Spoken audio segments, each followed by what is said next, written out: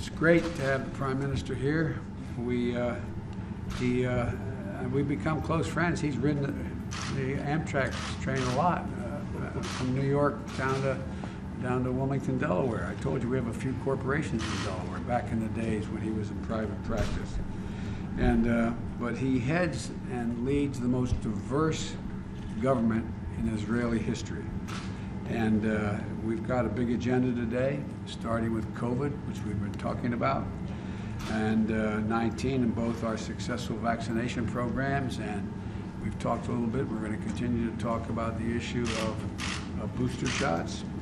And you started your program a little early. It's met with great results. We're going to start mid-September, but we're considering the advice you've given that we should start earlier.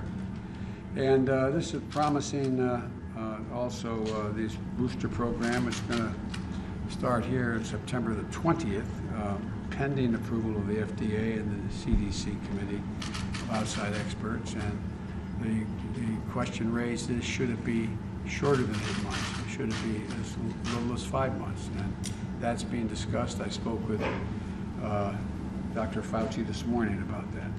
We're also going to discuss Israel's unwavering commitment that we have in the United States to Israel's security.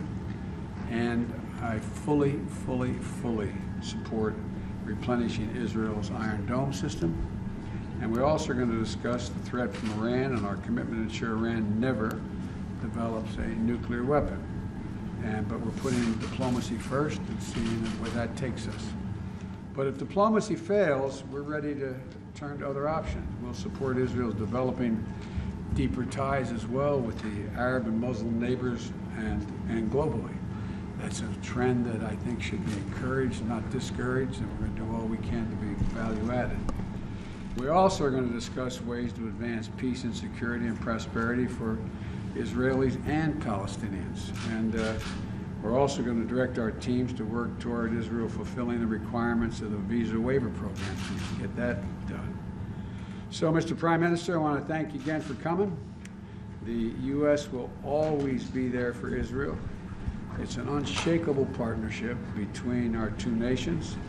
And I have known every Israeli Prime Minister since Golda Meir, gotten to know them fairly well, and I look forward to us establishing a strong personal relationship as well. So welcome.